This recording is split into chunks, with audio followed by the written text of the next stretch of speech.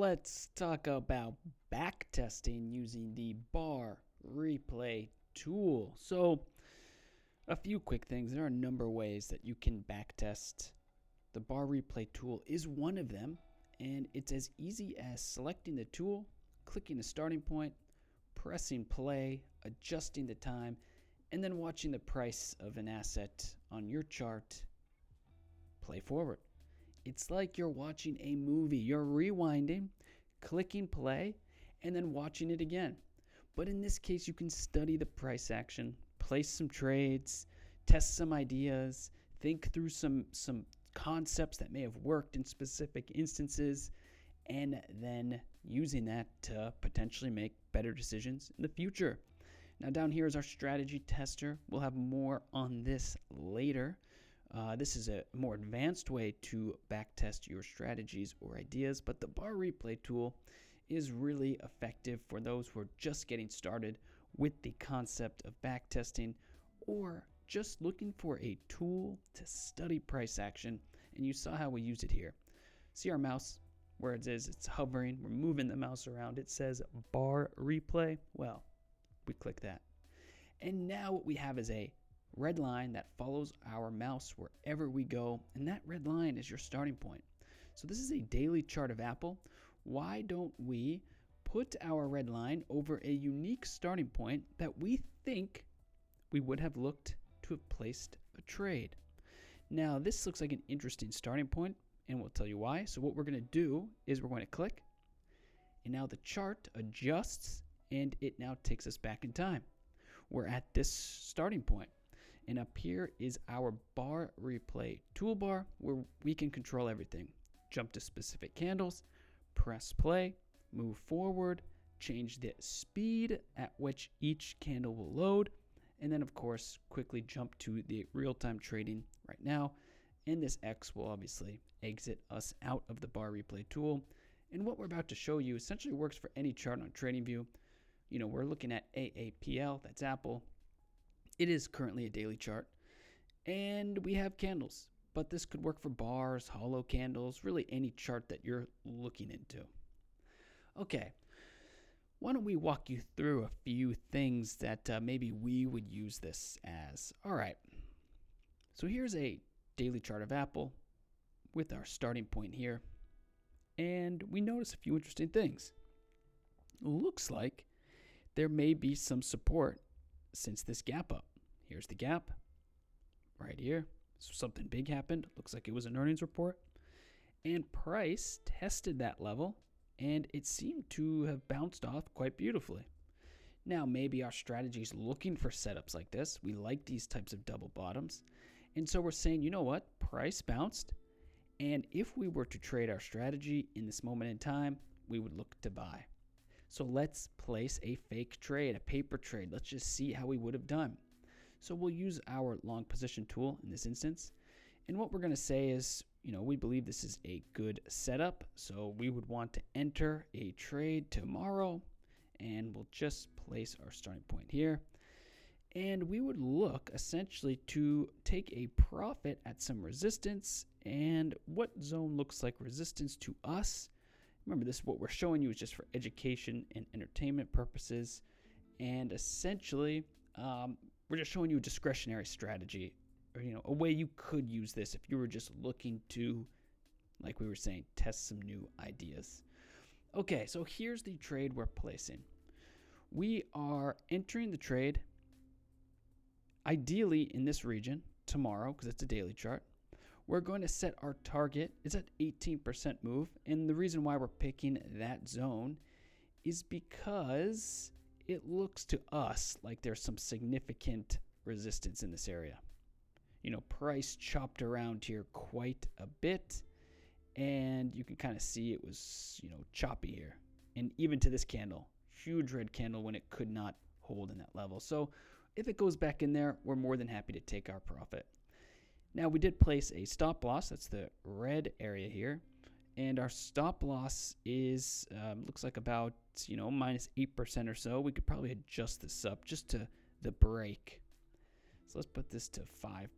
And The reason why we're placing our stop loss in this example for educational purposes is, look, it's breaking this support line. So if it breaks, just get us out. And we're not even saying, it has to break with real, conviction. Just if it breaks this at all. If it goes below this, just get us out of the trade. All right, now that we've set up our hypothetical trade, we'll slow down our bar replay and we will click play. And there's the first candle. So we would have entered the trade here. And it looks like we would not have gotten stopped out. Why don't we speed this up a little bit and let's press play again. So now a bar update every second and we'll press pause. So far so good. Check it out. Our strategy off this double bottom, not so bad.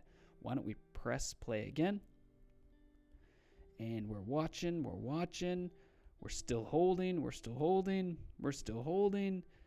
Things look good. Wow. Check it out. So our trade now would have been complete. We had some early scares early on. This candle here, when we entered, it did test some lows. The next day was fantastic. Then we would have sat in a sideways action for quite some time.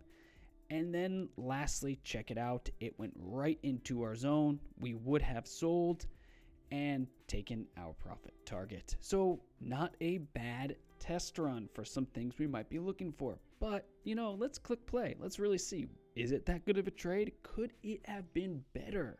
So we'll click play. And you know what? We will speed this up a little. And wow, so far the trade is playing out well. So let's hit pause. Pretty fantastic. We can walk away from this example and say that would have worked in this specific example. Of course, remember, this is really discretionary. We're looking at one example. We're just working through our thoughts, doing some tests. And it's not going to work every time. We know that. But the point is that we have this bar replay tool, which we can use to test out some of these ideas and watch them in real time, journal our thoughts and say, okay, this is something we actually want to try going forward, because when we back tested it, when we ran some tests on our own, we found some interesting findings that would support that this is a trade worth investigating in future instances. Now we'll just press play some more and we will drag our slider to speed it up. Let's just go to the end. And there's Apple to this point. So pretty cool stuff. That is one way you can use the bar replay tool. So the key to remembering the bar replay tool, and we're just going to clear this chart up, is that it is located at the top of your chart, and you click it and then you pick a starting point on your chart, and we can go back to really any point in time. You can really have some fun. And as an example, maybe you think that the .com bubble, there's lessons to be learned in the .com bubble. And so we're just doing go to, and let's see here, 2000, we messed this up. There we go. So now check it out. We're back to the year 2000. So we click our bar replay tool and then we click on this date. And now, how cool is this? We can trade the .com bubble. We can study this price action with our bar replay tool. We can place some test trades. We can add some drawings. In this example, maybe we don't even want to place any test trades with the long or short position tool. Maybe in this example, we just want to draw out what our thoughts would have been in the year 2000, 20 years ago. So in this example, we would say, okay, this is interesting. We probably want to keep our eye on this level. And if we were watching Apple, we would watch this level here. And another interesting one is probably this region here. And equally interesting is we could take our fixed range volume profile. Let's start from this point into this point in time. And we see that there's a lot of volume actually in this region. So maybe what we would expect from watching this chart is maybe quite a bit of chop. And possibly like this. A lot of this. So we're just thinking through. We're just really having fun in some respects. This is our way of reliving the year 2000, following markets 20 years ago, and putting just some of our thought processes to test. All right, let's press play. And we can kind of see not so good so far. Very interesting though to see that the levels we selected have held up so well. And we're just watching.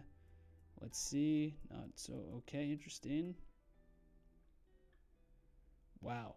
Big breakout. So what we did there is we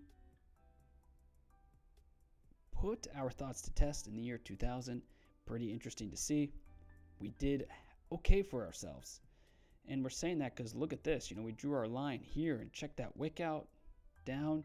Didn't quite test these lows like we thought, but actually over here it really tested those lows. And that's fun to see. That is one way that you can really get knowledgeable about markets. And the tool is entirely, there's an endless possibility to the way you can use the bar replay tool, because we're just showing you a few examples here. And now that you understand it, we're going to exit out. Now that you understand it, it's really just as easy pressing the replay button, picking a point in time, and then, as they say, the world is your oyster. Just get started. Press play, test some different time frames, change the speed up, draw some levels on your chart. Maybe you could draw trend lines, Fibonacci, Elliott waves, anything you please. And you could just start to test your thoughts. Another really cool thing about the bar replay tool that you could do, and we'll just speed this up, for the fundamental traders out there, what you could start to do as well is plot some revenue estimates, for example, or some fundamental metrics.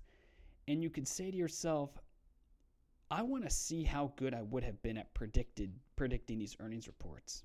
Are these things I would have modeled for or predicted based on these types of earnings trends?